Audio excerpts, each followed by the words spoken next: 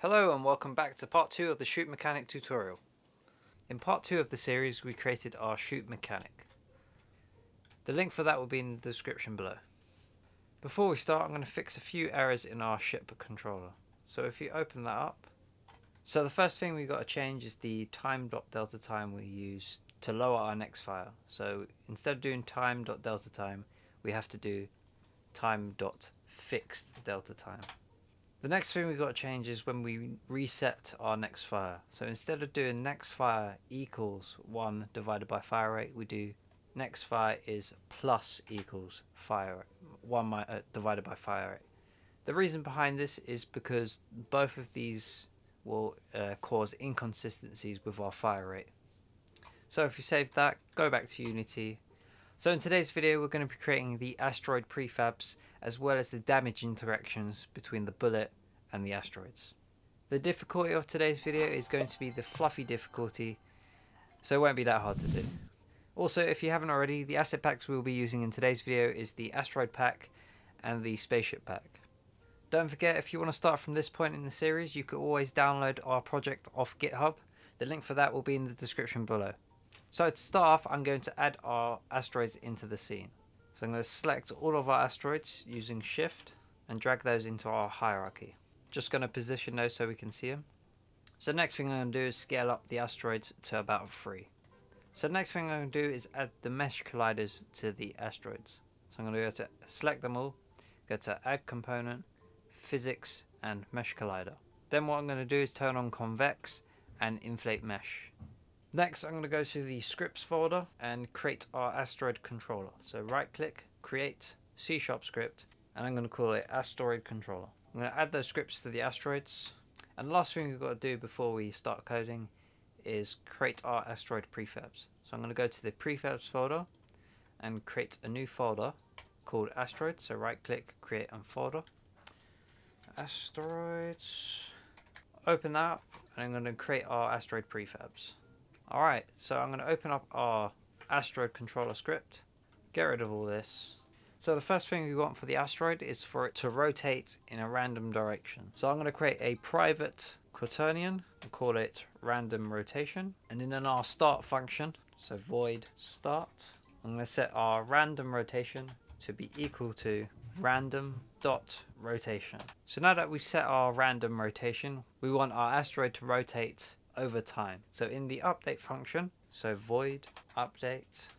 So in our update function, I'm going to do transform dot rotate, and in brackets I'm going to do our random rotation dot Euler angles times 0.1 f times time dot delta time.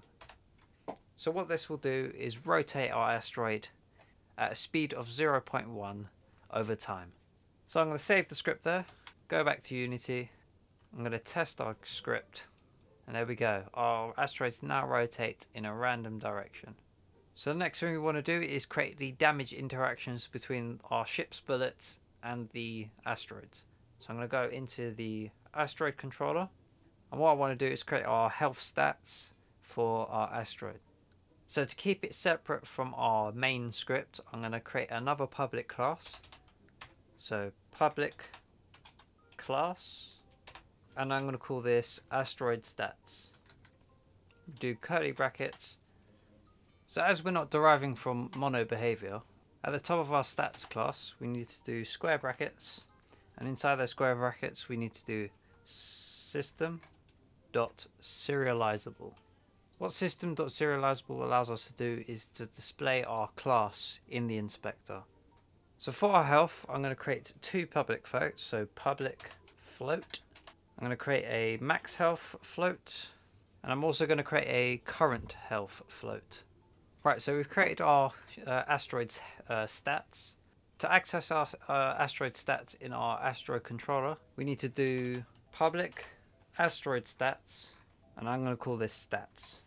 So in our start function, I'm going to set our asteroid's current health to be equal to its max health. So stats.current health is equal to stats dot max health. So once we've done that, in the update function, I'm going to create an if statement for when the asteroid's current health is less than or equal to 0. So if brackets stats dot current health is less than or equal to 0, what we want to do is to destroy the game object. So destroy brackets game object. Now if we save that, so I'm going to save that, and now we need to create the actual interaction between the bullet and the asteroid. So I'm going to go to the bullet controller, and to start off we need to create our damage float. So public float damage, and to check if our bullet has interacted with our asteroid, so we need to do void on collision enter, and in brackets we do collision, and we have to give it a name. So I'm going to call it collision. So the next thing we've got to do is if brackets collision dot game object dot tag is equal to, and in quotations we do asteroid. We want to get the asteroid controller, so we do collision dot transform dot get component, and we want to get the asteroid controller, do brackets, then we do dot stats dot current health minus equals our damage. And then after we've done that, we want to destroy the bullet. So destroy game object.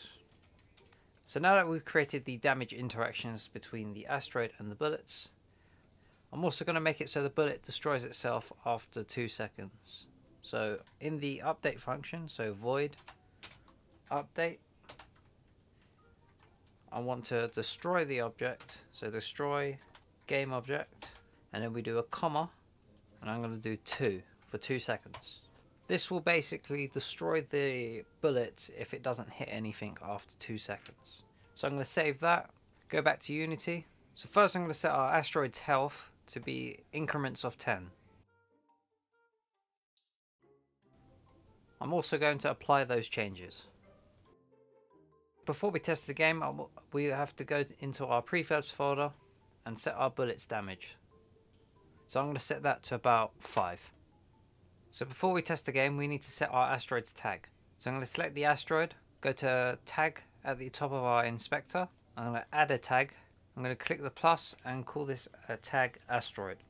So now if we select all of our asteroids and go back to tag, I'm going to set them all to asteroid.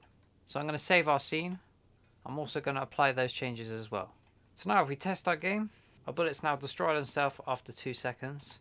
And if they hit the asteroids, they destroy themselves whilst dealing damage to the asteroids, which will eventually destroy the asteroid. Before the video ends, I'd just like to give a special thanks to the artist behind our asset packs, Julian. You can find him on Instagram at woo.ju.digital. So that's all we've got for this video. If you found it helpful, don't forget to like and subscribe for more videos on Unity 3D. For updates on our asset packs and videos, don't forget to hit that notification bell, and also follow us on Facebook and Twitter. For a more behind the scenes look into what we do, you can also follow us on Instagram.